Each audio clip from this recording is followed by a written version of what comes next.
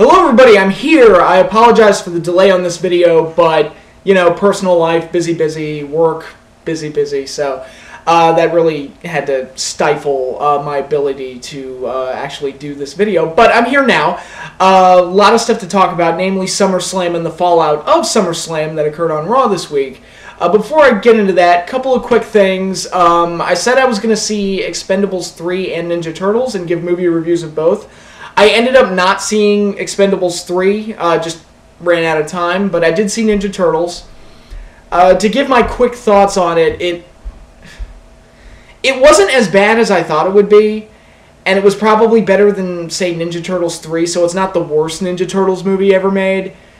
But it's still not good, and it succumbs to a lot of the Michael Bay problems, where it's just action scene on top of action scene on top of action scene with not a whole lot of development in the story, and the story itself doesn't make much sense, and the acting's not very good.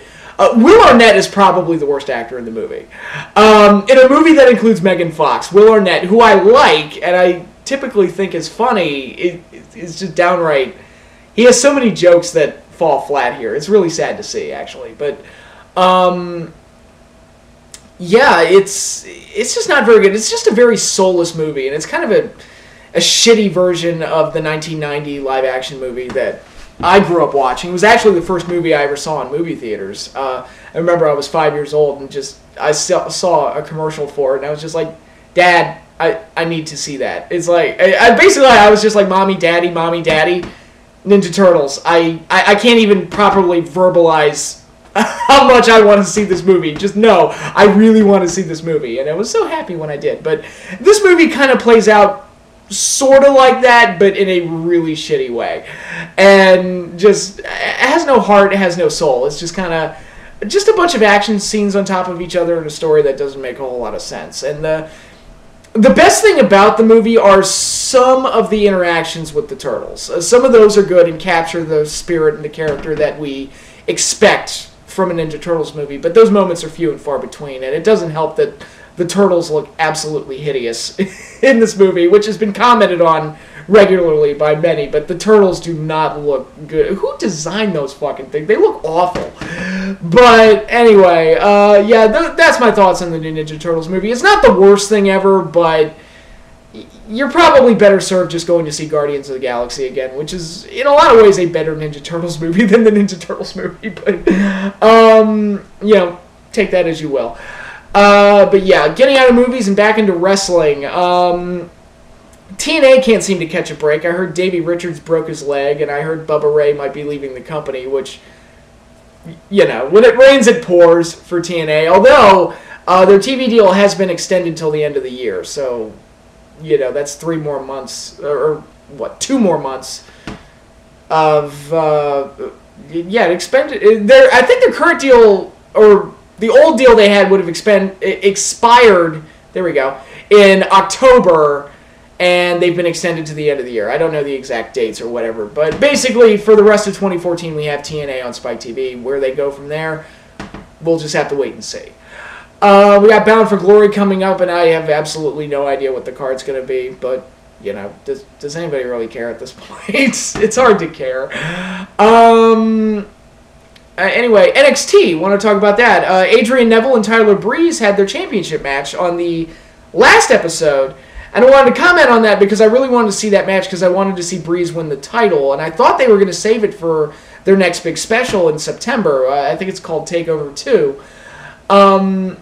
So I was surprised that they did the championship match on last week's NXT, and I was like, uh-oh. And I didn't watch the show until Saturday, so I just had it in my head as like, uh-oh, I guess Breeze lost, because I think if there was a title change, I would have heard something, you know, because that stuff can only stay unspoiled for so long, so I just imagined, like, oh, geez, Breeze probably lost. But no, he didn't. The match ended in a disqualification, so really, you know, nobody lost, really. So Breeze still basically stays unbeaten. And that's good for him and for his development. And the match itself was very, very good. I mean, very, very, very good, and just really highlighted all the strengths of both guys. Neville, no one will ever accuse Neville of being a great talker, I don't think, But at this, in the same breath, they will never accuse him of being a shitty worker either. He's typically gets really good matches out of the guys he's working with, and Breeze has just been phenomenal, both as a character and as a worker. And I like the Goldberg run that he's kind of been on, where he'll hit the beauty shot after the first, the match will be going for 30 seconds, and he'll hit the beauty shot quickly and end it. I think he's become a more dangerous character, and yeah, I was really looking forward to that one-on-one title match at TakeOver 2, but I guess we're not getting it. It looks like it's going to be a four-way, and I've heard that that's what they're going to do. It's going to be a four-way with Neville, Breeze, Sami Zayn, and Tyson Kidd, which I'm kind of... I mean, it'll be a really good match, but if they're going to do a big title change, like Breeze winning the belt, I typically prefer it to be in singles matches, and they should really only do multi-man matches for belts if they do an excellent job of setting up every single contender. And Tyson Kidd just doesn't feel like he belongs there as a character, because he lost all of his matches against Neville and then he turned heel, and he hasn't been any more successful than he was before. I can't... He loses more than he wins, so to me, he shouldn't be in line for a title shot. But there's that, wrestling trope that's popped up over the last few years where, all you have to do is turn heel and act like a dick and you get a title shot. Does that make any sense? Not really. Not if you're trying to emulate a sports league. It doesn't make any sense at all. But I would have liked for them to get a few more wins under Tyson Kidd's belt before they, put him back in the title picture. But I'm sure the match will be fine. It'll be really good, and I would hope that Breeze would win. But that's one of those. We'll see how it all plays out. And I think with NXT getting guys like Prince Devitt and Kevin Steen and Kenta, we're going to see a pretty good influx of talent going into the show. So I think it's going to be really, really good for the future. It seems like Neville's going to get called up soon, and the Ascension's going to get called up. And I still like the tag team tournament that they're doing, and I think that should lead to a nice end to the Ascension's run, because they've kind of been the Brock Lesnar of NXT's tag team division, where they just win in dominant fashion. And again, I'm going to get into SummerSlam, but they've got something good there with them, and they can set up a good ending at the next show. And I think Charlotte might get called up soon too, so I wouldn't be surprised if Bayley won the NXT Women's title, which I wouldn't have a problem with, because I kind of like Bayley. She's got this happy personality that's kind of infectious, and I kind of like her. So, yeah, some good things going on NXT, and an excellent match between Neville and Tyler Breeze. That was a fantastic title match, and I just had to talk about that. But let's go into SummerSlam and Raw, and I normally don't like to do a pay-per-view review the night of the pay-per-view or the next night. I usually like to wait until Raw happens so I can get a full scope of the direction and what they're doing, and that's typically been my MO, but unfortunately that decision led to this video being put off until the end of the week. But, hey, you live by the sword, die by the sword, I guess. But I will say that SummerSlam overall was pretty good. Not a fantastic show. I don't think there were any matches on the card that I would consider a quote-unquote match of the year candidate or anything like that. But as a solidly booked, action-packed show from start to finish, it wasn't bad. It was pretty solid throughout. And let's just jump right into it. Now, I'll throw my feelings for Raw in as it ties into SummerSlam and just kind of knock both out at once. So, with that, let's get started. The pre-show match was RVD versus Cesaro. A solid match. I still want to know what the hell Cesaro did wrong. What did he do to deserve being de-pushed like this? Because coming out of WrestleMania 30, we all thought he was going to be one of their next big projects and was going to be, they put him with Heyman, they gave him the Andre the Giant Battle Royal win at WrestleMania, and it just felt like the sky was the limit for him, and then it amounted to nothing, and here he is, he's jobbing to RVD on the pre-show. It just feels like, what the hell did Cesaro do wrong? It's one of those weird things. He was getting over. His matches have been really good. I'm not saying he should be world champion. I'm just saying you got nothing for him besides jobber? Okay, that's a weird decision, but sure. Really, if you look at the winners coming out of WrestleMania, he's the only one that they don't have a plan for. Daniel Bryan, this was supposed to be his year. Unfortunately, the neck injury pretty much prevented that.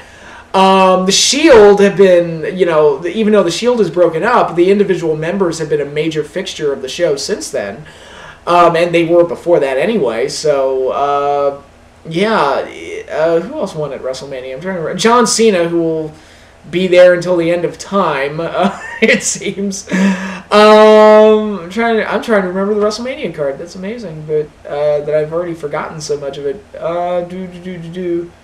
Nope, mine is blank. Oh, AJ, she's been in the big feud with Paige for the Divas division. So really, I mean, Cesaro is the only WrestleMania winner that they had no plan for at this point in the year. It's really where naturally Swagger has found himself into a bigger position on the show, even though Cesaro actually defeated Swagger on Raw this week. But it's really more not so much to give Cesaro a push, but more to keep Swagger's story going and whatever they're ultimately going to do with that. So, Cesaro might just go right back to jobbing next week. We'll see, but it's just amazing that he came out of WrestleMania so hot, and now they have nothing for him. And I have to ask the question, what did he do wrong?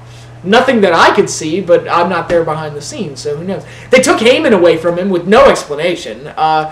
None given on TV, anyway. I think I saw an interview somewhere where Heyman was in character, and he explained that because Brock Lesnar was coming in for SummerSlam, he had to focus all of his attention on Brock Lesnar, so he had to let Cesaro go. But they never really... That sounds like Heyman making that up himself, and not something that the writers gave him. It's just kind of, well, fuck you. If you're not going to explain it, I will. But anyway, RVD Cesaro was a solid pre-show match. I just don't understand why Cesaro is the one losing. I don't get it, and why they have no direction for him. I don't understand. Anyway, getting into the main card, we started off with Ziggler versus Miz for the Intercontinental title, which was a good match and had a nice ending as Ziggler actually won the title, which was surprising. And a good surprise, because it's like, oh yay, Ziggler, you're actually doing something with him. Yay! After, a year and a half of being just thrown through the meat grinder? I mean, it's been an ugly... Ever since he dropped the world title, it's just been ugly for him. So, but he remained over. The fans loved him in spite of that. So it's nice to see that get at least somewhat rewarded. Whether or not they're able to make the Intercontinental title into anything going forward, we'll just have to wait and see. But one thing I will say, while this match was good, and it was a good match, and I do like that they're making something out of the knee injury for Dolph, and they could probably turn that into an I Quit match at the next pay-per-view or something. I'm just throwing ideas out there. But not that I didn't like the finish. I felt like they could have done a better finish. There was a spot in the match where Ziggler went to kick Miz in the face, and Miz, doing his whole, I'm a Hollywood superstar and my face can't be hurt because I'm the pretty boy or whatever, covered up his face, and then Ziggler rolled him up for a 2 count. I think that should have been the finish. And I'm actually going to do another video about this, how I don't think that small packages and roll-ups and other, backslides and all of that stuff, how I don't think those are weak endings to matches like a lot of smart marks do. I think those can be good finishes if you do them really well, and they actually make sense within the structure of what this sport of wrestling is supposed to be about. And I don't know. I think if they had made that the finish, and it actually would have played well into the knee injury if they had saved it for the end, because Ziggler would have looked helpless, and then tries to get in a lucky shot, and Miz covers up to protect his oh-so-handsome face, and then that leaves him exposed, and Dolph is able to roll him up for the shock victory, and able to persevere past the injury, which I think would have fit in perfectly, but it would have worked perfectly for Miz's character, that his heel character trait is that nobody can harm my face. My face is just perfect, and that's how I make my money and how I make my fame, and nobody can harm my face. It would have been perfect if he had, letting his vain nature get in the way, if he had covered up his face and then Ziggler had rolled him up for the surprise 3 count. I think, his... the thing that makes him a heel and, gets him his heat would have ultimately been his downfall. And I think that would have been a good finish to the match. But that's how my brain normally works. I normally think, all right, what makes sense for the characters, and how can we set up the fall for the heel if we're going to do the title change? But that's just the weird way my brain works. When Ziggler won the belt, it's like, oh, they should have had the finish be that roll-up when Miz tried to cover his face. That would have been great. But Anyway, it was a good match. It was a good Intercontinental title match, and like I said, I'm going to elaborate on the roll-up thing in a future video, actually my next video. So that'll hopefully spark some interesting discussion, and hopefully you won't think I'm too crazy. But anyway, next match was Paige versus AJ Lee for the Divas title. Good match. It was much better than the match they had last month at Battleground. It was a little short, and the ending was a little abrupt. But it was a solid match, and Paige played her character very, very well this time. This is the first time I've watched Paige in a match where she's conveyed some kind of a personality and a character. And, you know, things like crawling on top of AJ and, like, pulling her hair and just being all weird and creepy. I mean, that's the type of stuff that I expected from Paige when she was first brought to the main roster. Because, like I said, I didn't see any of her NXT stuff. And that, considering the type of hype that was surrounding her, I expected something like this. And I think we're getting more of that. And I thought the finish was great, even if it was, again, a little abrupt. I like that she countered the Black Widow into that DDT. They had a name for it that was really cool, but it's escaping me at the moment. And I thought that was just a really good counter and set up the win for Paige. And, you know, yeah, it actually came off well. This is the best Paige has done since she's been with the company. And so good job there. The flag match was also good, Jack Swagger versus Rusev. My fear was that it was going to be like a capture the flag type of match. And I mentioned this in my preview where they were going to do something where Swagger, all he has to do to win is grab a flag off of a pole and he beats Rusev, but not really. And that's their way to give a feel-good win without actually having Rusev get beat. And it's just this kind of namby-pamby bullshit type of way of doing it. I like that they kept it just a regular match with the winner getting the spoils of being able to hoist up their flag and have their national anthem played. That makes more sense to me. It's like, look, if you're going to get that type of, you know, that victory that means so much to you, you know, fucking earn it. Don't just, you know, play a kid game of capture the flag with each other, you know. And actually, when they started brawling early on and Rusev got hurt, I thought they were going to call it a no contest, and then Swagger was just going to wave the flag, and they weren't going to do the match, and that was going to be their bullshit way of getting Rusev out of there without actually getting beat. But no, they didn't. They actually played the match. Rusev sold the injury, and there were various points in that match where it was oh my god, Swagger could actually win. And he didn't. Rusev ultimately fought through the injury and won, but, you know, I wasn't necessarily favoring one guy over the other when I talked about in my preview how having Rusev lose that way would be weak or whatever. I wasn't saying one guy should win over the other. What I was saying is that, look, if you want Swagger to be a big babyface, give him the win. If you want Rusev to stay a monster heel, give him the win. Just pick one and go with it, and let the storylines that follow, you know, write the storylines to follow up on that going forward. And ultimately they went with Rusev. My one knock on the finish is that they did the bit where he was so hurt with the pain that he couldn't lock in the accolade, which was great. And that was perfect, and it gave Swagger like his window to get out of there and possibly win the match. But then later, he's able to lock it in fully after suffering more damage to his ankle when the Patriot Lock was locked on. And I was like, that's a little, it's like, whoa. So, I mean, I guess the pain numbs up after a while, but still, it seemed weird that more damage was inflicted, and yet he was now all of a sudden able to lock in the accolade. But other than that, I thought it was a good match. It was just a good showcase for both guys, and Rusev got the win, which builds more heat on him and continues his run, his undefeated run, and building heel heat on him. And it looks like Swagger has some character development where he's legitimately disappointed in himself for losing on behalf of his country. Where they go from there, we'll just have to wait and see. If they just do a losing streak thing with it, I think that would be kind of weak. But, you know, they could probably give Swagger some good character development coming out of that. Nothing wrong with that. And if you're able to make his character stronger for it, more power to you. Next up was the Lumberjack match, Dean Ambrose versus Seth Rollins. And, oh yes, I am going to talk about that match from Raw this week and what they should do with Seth Rollins and Dean Ambrose going forward. The Lumberjack match itself, I've said that I don't like that gimmick. I've never liked that gimmick. It's never worked for me. I did like this match, though, and it was probably the match of the night. Rollins and Ambrose just have this natural chemistry, and the storyline and the feud's been built so well.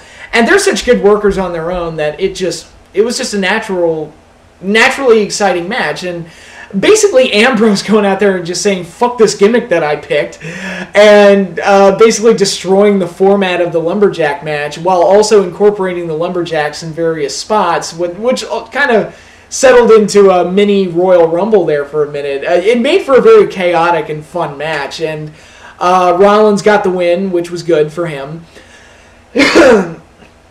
And overall, it was just a really entertaining and fun match. Now, the next night on Raw, they did their fan voting gimmick, which was one of the laziest ones they've ever done, where it's like, all right, fans, you get to vote for a no-holds-barred match, a no-disqualifications match, or a Falls Count Anywhere match, all of which are almost exactly the same. I mean, the differences between those three are minute at best. And actually, in my mind, no DQ and no-holds-barred are the exact same thing. So, really, the only difference is Falls Count Anywhere, you can pin the guy anywhere. That's really the only difference between the three gimmicks. So that was extremely lazy. However, the match they had on Raw was exactly the match I pictured when I heard they were going to be having a match at SummerSlam, and that's the match I wanted at SummerSlam.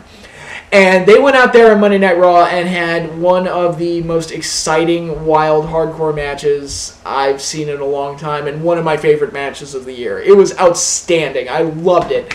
It captured everything I loved about the feud, everything I loved about both characters. It was creative. It was exciting. It was just a really, really fun match to watch. Very exciting, and I really wanted Ambrose to beat him, and that's the key to the story, is that I want Ambrose to get his revenge on Rollins, and that's why the feud works so well, is that you have this asshole that broke up the Shield, which I have not seen the Shield documentary on the network yet, but I fully plan on watching it, because I've heard it's really good, and when I saw the preview for it, I knew I had to check it out anyway, so I will get around to watching that, but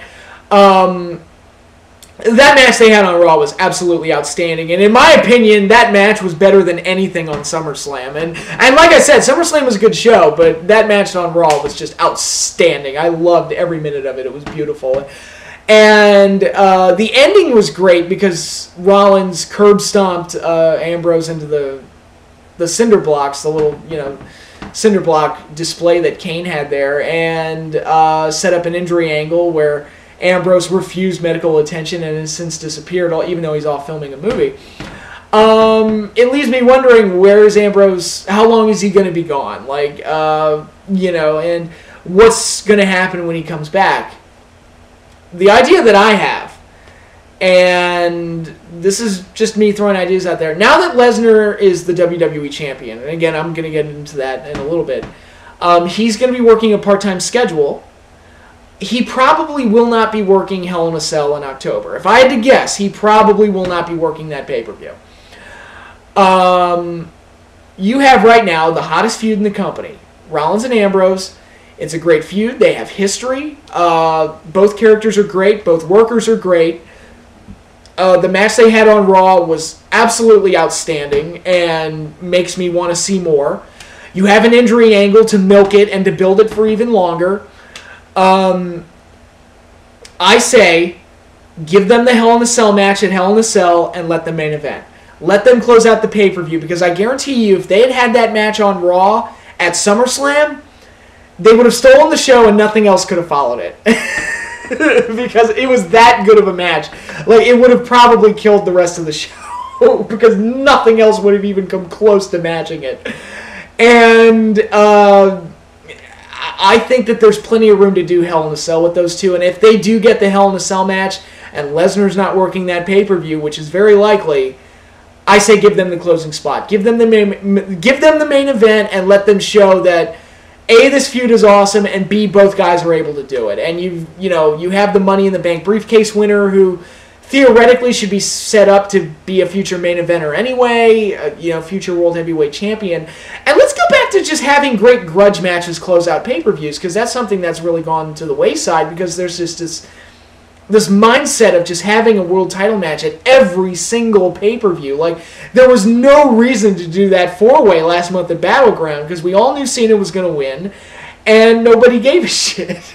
Nobody cared. And I think scaling back on title matches and allowing these grudge matches to kind of get the spotlight, it helps you create more stars and actually vary up your pay-per-views a little bit without, spamming matches over and over and over and over again. One example that I go to is that they let Savage and DDP close a couple of pay-per-views in WCW in '97 because they were building up to Hogan and Sting, and they were keeping Hogan's title matches to a minimum, and Sting was not wrestling at all.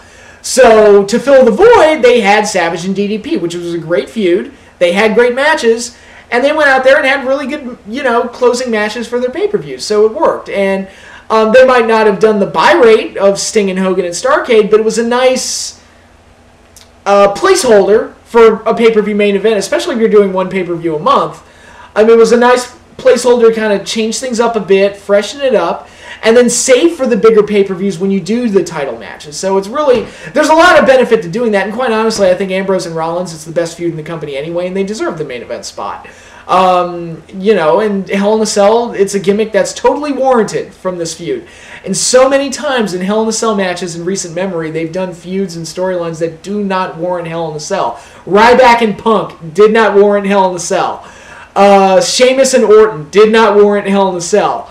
And, I think it would help rejuvenate Hell in a Cell if they actually let Rollins and Ambrose close out the pay-per-view and obviously let them be the only Hell in a Cell match. That's another point I have to make. That needs to be the only Hell in a Cell match on the card. None of this bullshit where they do 2 or 3. No, just one, and let it be Ambrose and Rollins. And I think that would be beneficial all around. But the Lumberjack match was good. The Raw match was even better, and actually one of my favorite matches that I've seen this year. Probably a top 5. It was outstanding. I just loved it. It was fantastic. And everything that I wanted out of a match between those two, except for a winner, which, again, the door's been left open for them to do an ultimate burn-off match. So, Hell in a Cell, let's hope. That's their big chance to do it. Anyway, moving on from there, I think the next match was... What was after that? I don't remember. It was Bray Wyatt and Jericho, I think. Okay. I'm just going to assume that was next. Bray Wyatt and Jericho. Better than the match they had last month, and at least Bray got the win, and hopefully they're able to give him some kind of a direction going forward, but... because they've really been struggling with him ever since the feud with Cena. It's funny how that works. But it's still... The match was just kind of okay. It wasn't great. Again, it was better than the last match they had, but it still kind of had that start and stop kind of flow to it that didn't really... It just didn't really click with me. It was just kind of an okay match. It wasn't anything that great, though. I don't know if the two just don't have great chemistry or what the deal is, but it just didn't work for me. But it was still an okay match, and at least Bray went over. Next we got Stephanie McMahon versus Brie Bella, which a lot of the naysayers said that this match was going to be a disaster. I defended it because I thought they did a really good job building the match up on TV. And like I said, if you can get people to believe that, two people want to beat the shit out of each other, then half the work's done right there. And they went out there, and quite honestly, I thought it was a good match. It wasn't spectacular, it wasn't great, but, for the feud that they were doing, and, they went out there and just had a good, solid match. Steph looked good in there, at least. And, of course, she's, into weight training and all sorts of other things, so she was probably in really good shape for it. And I loved all the little spots they did, like Brie drop kicking Triple H and Triple H overselling it like a boss, and it was just a good fun match, and there was nothing, not a whole lot bad to say about it, except for maybe the ending, which once Nikki went out there, we kind of, at least in my mind, I was like, well, there's your ending right there. I think we all kind of thought that a Nikki heel turn was not necessarily predictable, but it was something that was in the cards. And we kind of knew that it was in the cards, so when they got around to pulling the trigger, we all just kind of figured we would see it coming, and sure enough, that's pretty much what happened. I can't say that a Bella Twins feud is going to excite me all that much, but whatever. The match itself was solid, and it wasn't the disaster that people thought it was going to be. So it was good. I enjoyed it. Next up was Randy Orton versus Roman Reigns, and they got some work to do with Roman Reigns. I still like Roman Reigns. I'm not going to shit on him. What I'm going to say is that they're booking him too much in that Sheamus or Cena type of way where he wins in these really formulaic matches, and his moveset is getting very repetitive, and it's I mean, the fans are gonna turn on him, and sure enough, they kind of did a little bit in this match. You could kind of hear fans not going along with Roman Reigns in this match, and I think this is a guy that's, got a great look, is a great athlete, and can do really cool things in the ring. And I would be booking him more like a Goldberg type, where he's a monster that wins in dominant fashion, but he does it with different moves in every match. And that's the thing about Goldberg's streak that a lot of people forget about, is that, yeah, they all ended spear jackhammer, but he would throw in like a pump handle slam, or he would throw in like some kind of an MMA takedown or something. He would throw new moves out there to kind of keep the matches fresh, but also create the illusion that he's this unbeatable force that can beat you in all sorts of different ways, and you can't really prepare for him. I would probably be doing more that with Roman Reigns, because right now he's getting too formulaic. He has to do the drop kick outside the ring with the opponent roped over the second rope. He has to do the Superman punch. He has to do the spear, and really, unless it's like WrestleMania or some special occasion, I would never do the Superman punch and the spear in the same match. I would have him win with one or the other and then use them interchangeably, so that way, especially the Superman punch, because to me that should be a move that should come out of nowhere. It shouldn't be, an overly set up move. I think it would be much cooler if it was more of like a surprise move. But, and it really makes no sense, because now he's doing this thing where he does the Superman punch, and then he waits for his opponent to get back up to set up the spear. To me, first of all, that doesn't make any sense, logically, why you would punch a dude in the face and knock him out and then wait for him to get back up just so you can spear him. That's not and again, I can kind of get that they want to go for like a Hogan 3 punches, boot, and a leg drop, or a rock bottom people's elbow, or a spear jackhammer type of thing. But the transition from Superman punch to spear just isn't very natural, and that's not the way you want to be. You want to go about doing it. Now, if he wanted to do a Samoan drop and use that to set up the spear or the Superman punch or something like that, I guess, I don't know. Basically doing the Superman punch and then the spear and all the time it takes to set both up, it just doesn't feel very natural.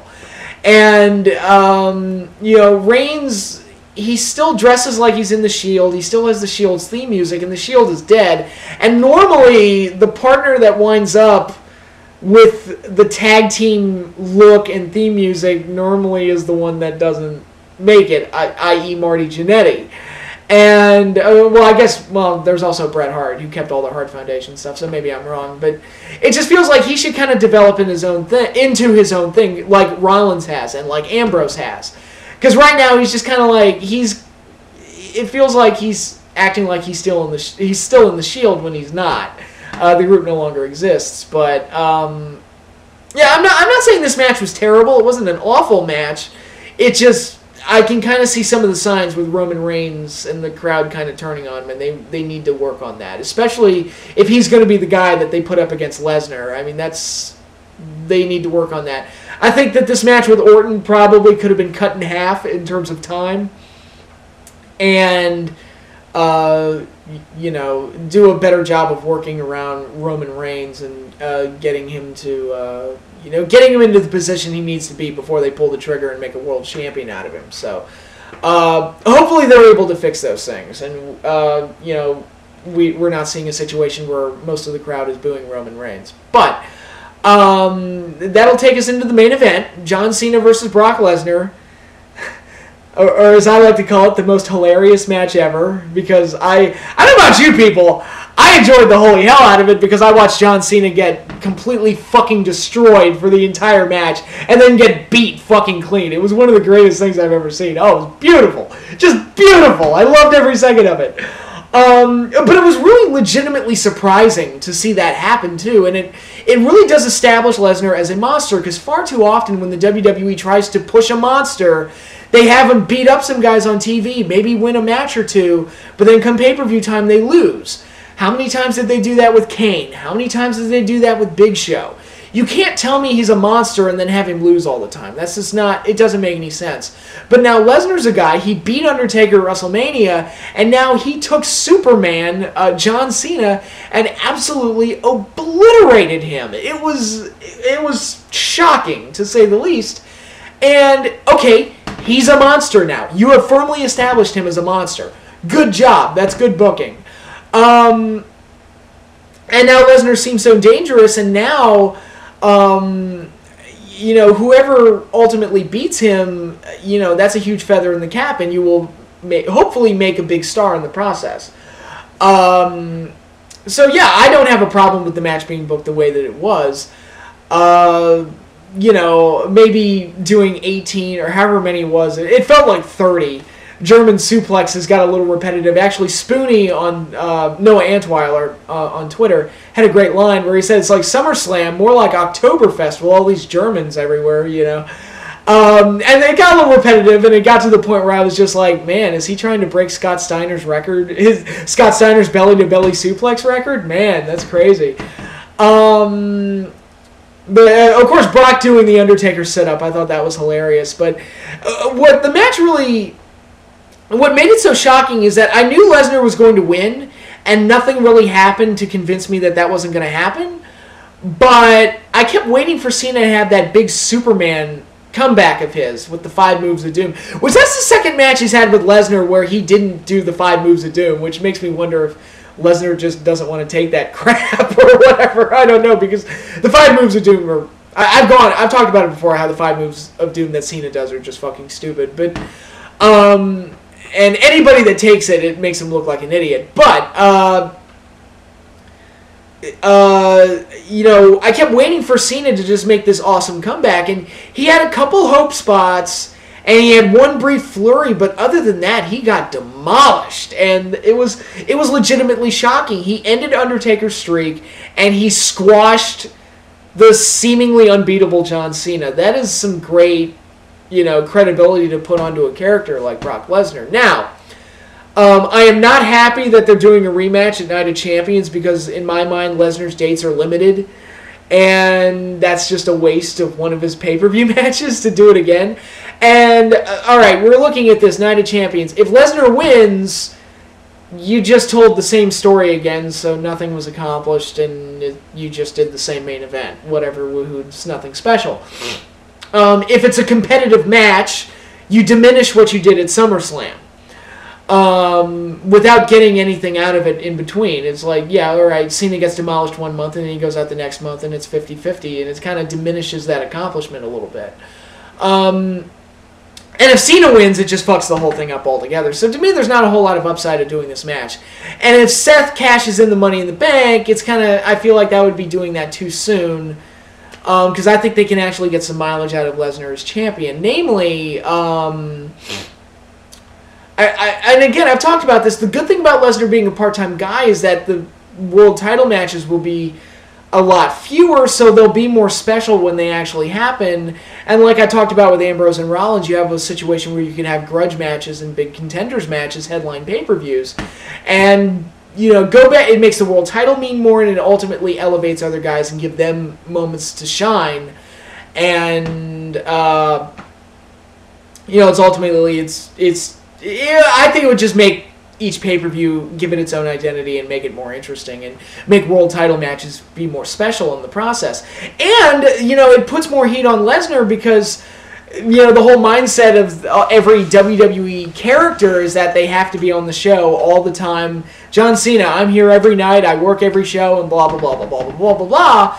And it puts more heat on Lesnar now that he's the champion, he's not there all the time, and it's kind of like John Cena's worst nightmare in a way, that the guy who's a part-timer and doesn't really love the company or doesn't really love the profession, he just does it to make money, has the belt and he's not going to be defending it as often. So it actually, by not having Lesnar on TV defending the belt all the time, it creates fewer opportunities to get title shots, which makes those contenders matches mean even more.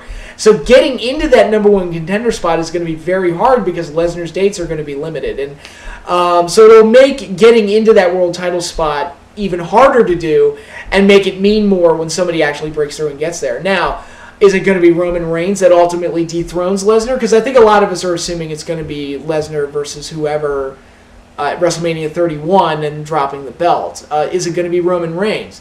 Is it going to be returning Daniel Bryan? I could actually foresee a situation where Dean Ambrose kind of surprises everybody because he's really the most over face in the company right now. Am I wrong to say that he's the most over face in the company?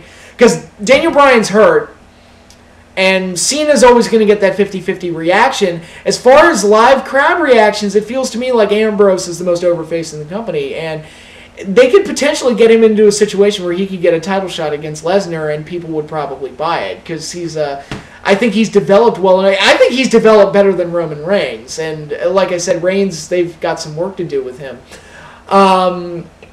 So we could potentially see a situation where Ambrose leapfrogs Roman Reigns. Maybe maybe that's just wishful thinking on my part, or maybe I'm just being a fanboy for Ambrose, but they have their options come WrestleMania 31. That's all I'm going to say. And it'll be interesting to see how it all plays out. And hopefully, Cena does not win the belt back at Night of Champions, because that would just be a waste of the entire thing. But that is all I have for now. Like I said, I do have another video planned very soon regarding roll-ups and backslides and small packages and why I don't think those are bad finishes to matches. Hopefully you all find that interesting. Hopefully you all found this video interesting. But yeah, that's all I have for now. You all enjoy your weekend, and peace out, everybody.